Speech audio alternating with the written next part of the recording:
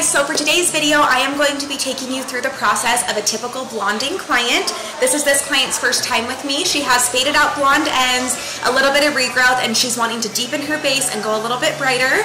So we're doing a bright blonde with some low maintenance grow out. So I am going to be using Wella Blondor today with 20 volume and of course my Firmar foils.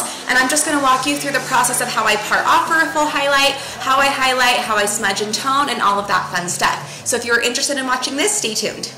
Okay, the first step to any color process is mixing it up. So I am using Wella Blondor with 20 volume today.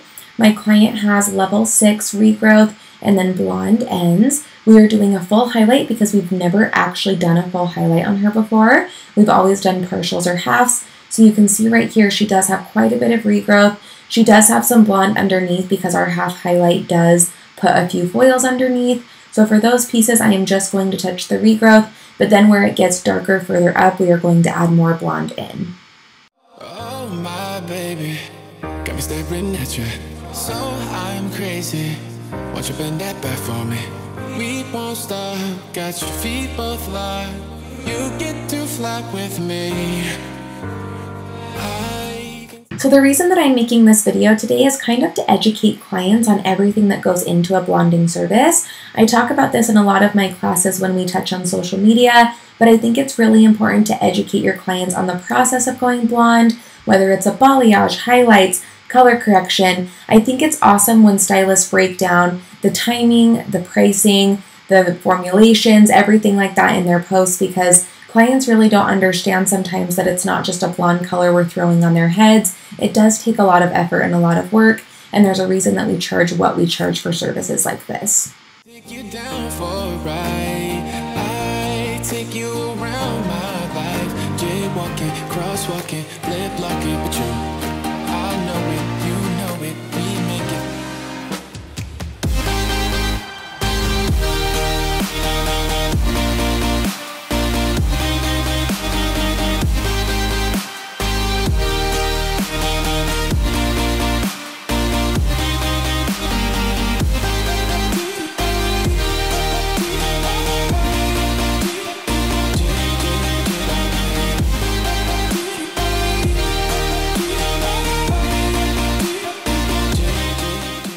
So the actual highlight is just step 1 of the blonding process. Now that she has been processed fully, we are going to pull her foils out. She lifted so well, so happy with the result we got.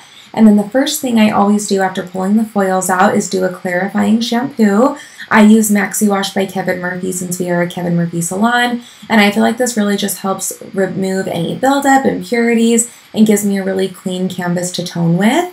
And then after that, I either take Olaplex or Phenola's Bond Connector, or really just any deep conditioner will work. And I massage that in mids to ends, and that's going to give her a treatment while I'm putting her root smudge on. And it also kills 2 birds with 1 stone because it creates a barrier. So if that root smudge does slide down, it won't create any splotchiness.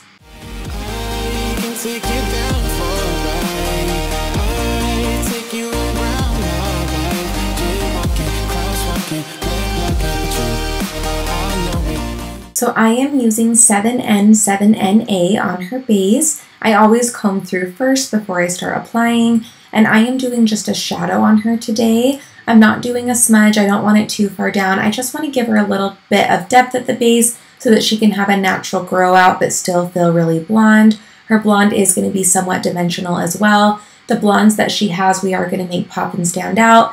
But since we did a highlight and not like an Oliver bleach, she still is going to have some dimension, which is ideal because since we're doing a root shadow, that dimension will help kind of pull all together. And when her natural does grow in, it will look really soft and blended, which is actually ideal for this client because she only comes once every like 4 to 6 months. So it's perfect for her.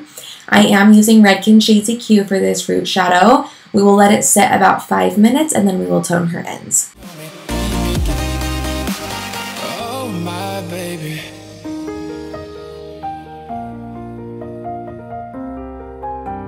so I'm crazy. So as I am applying this base, I just want to let you guys know that the reason us hairdressers do steps like this is because it really does enhance the hair and it gives the client a really natural grow out so they can go longer in between appointments, but also just gives them more of an expensive look. Even if I'm doing a blonde that wants to be solid blonde to the root, I still tap their hair out because this really does help blend everything in, makes it look a little more expensive, and gives them longevity, even if they don't necessarily notice depth at their base.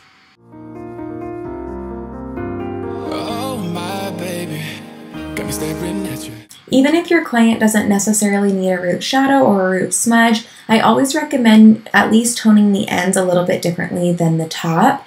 I sit them up like this because A, you can get a more accurate read. If you just tone back in the bowl, it is a little bit harder because you will miss areas, especially underneath. And then also the base does lift a little differently than the ends because most of the time it is natural color if you're doing like root regrowth or anything like that. And so it is going to lift differently than the previously colored hair. So even if you're toning with the same levels, I think this is a really clean way to do it.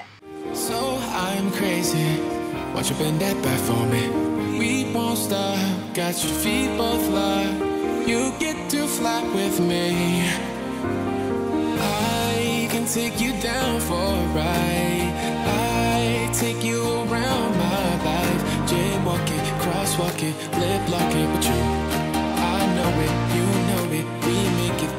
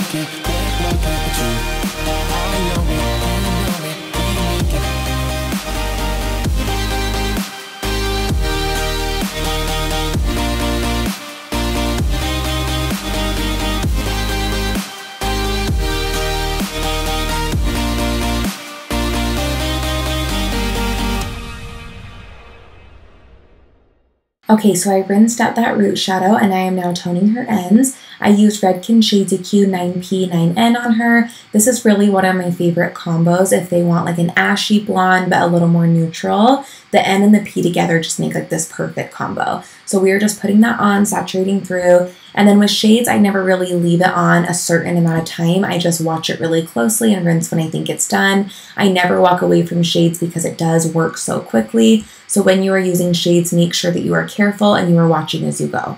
Oh my baby, got me staring at you. So I'm crazy, watch you bend that back for me. We won't stop, got your feet both locked. You get to fly with me. I can take you down for a ride. I take you around my life. Jaywalking. All right, and one of the most important steps to a blonding service or any color service in general is the style. So I always do a leave-in. This is a Fanola leave-in that I absolutely adore and have been using a lot lately. And then we're going to give her a good blowout. And I am so sorry, you guys. I know you hate when I do this, but I didn't get a very good after photo or after video. This is really all I got, and I hope you guys can see the color well enough. But she did have to leave, and she just left with straight hair. I never usually do that, but she was in a hurry, so that's why. And I'm so sorry I didn't get a good shot, but you can see here how beautiful it turned out. And I hope that this video gave you a little insight on what a blonding process looks like, and I hope it helped. Don't forget to like and subscribe, you guys. Thanks so much for watching and have an amazing day.